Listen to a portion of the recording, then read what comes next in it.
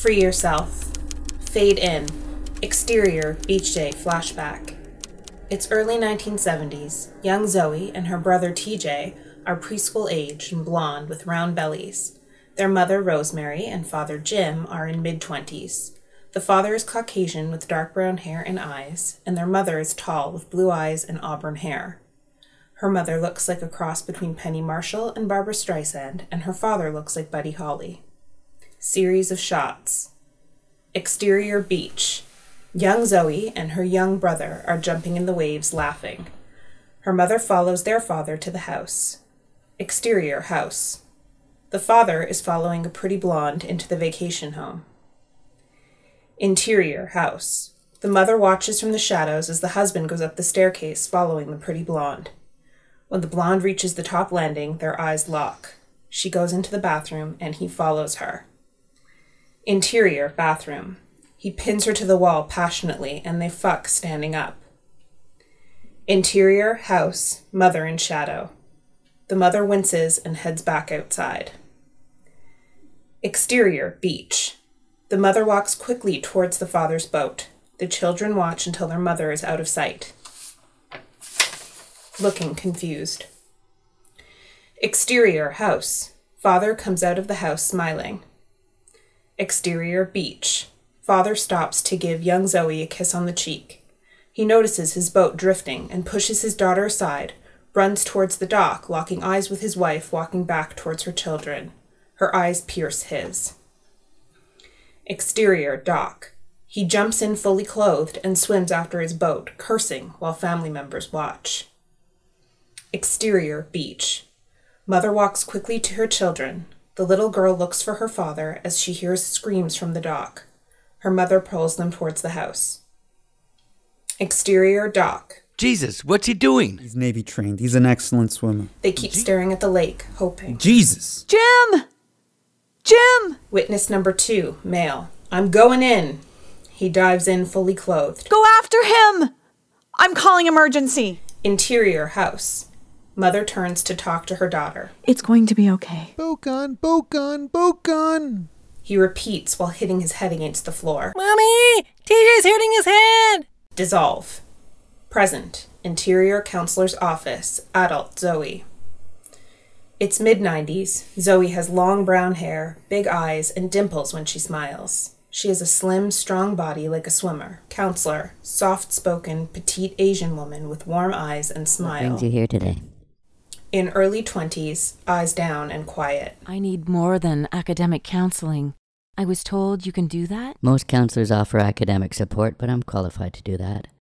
I believe emotional self-care is important to academic success. I've been out of school for a while. I tried before, here and another school for fashion design. I wasn't successful. My grades. I have an F for not officially pulling out of psychology. I did better in my art class, but I missed too much. Didn't keep up. You were working too much? We have all... Yes, but mostly it was the kind of hours that I worked. I worked late at night. I don't now.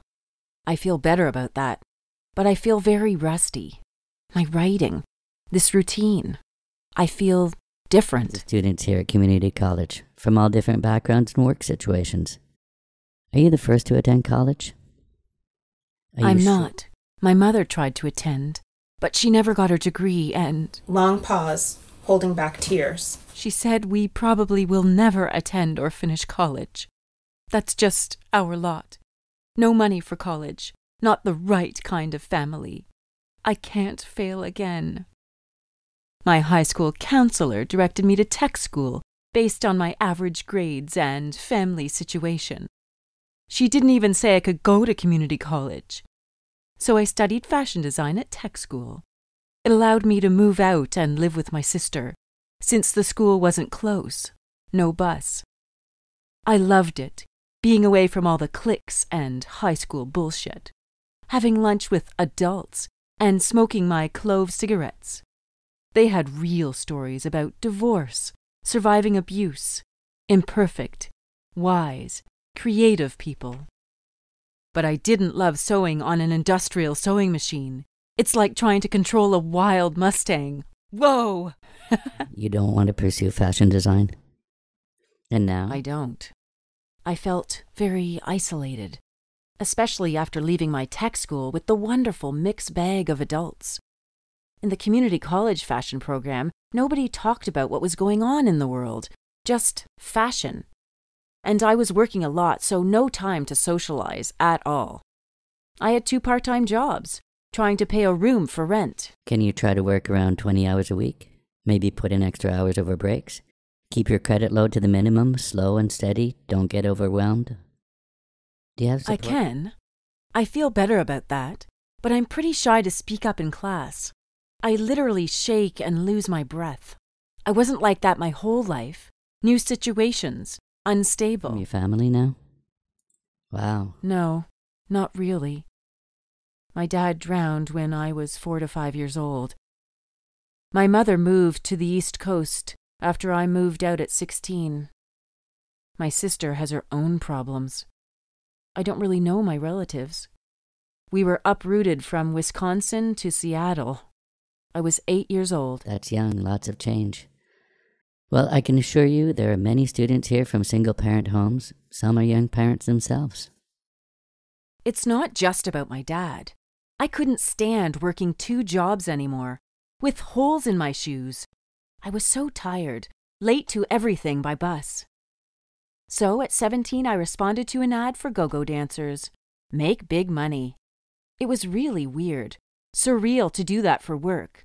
But then again, I worked at a pizza job where my manager snorted cocaine and the assistant manager dated a stripper. Guys didn't take me seriously up to that point anyway. The only one who did went to jail. Trust broken. Somehow it slipped his mind to tell me he took a baseball bat to somebody's head. In self-defense, he said. I really want my relationship to work this time. Trust is so hard for me.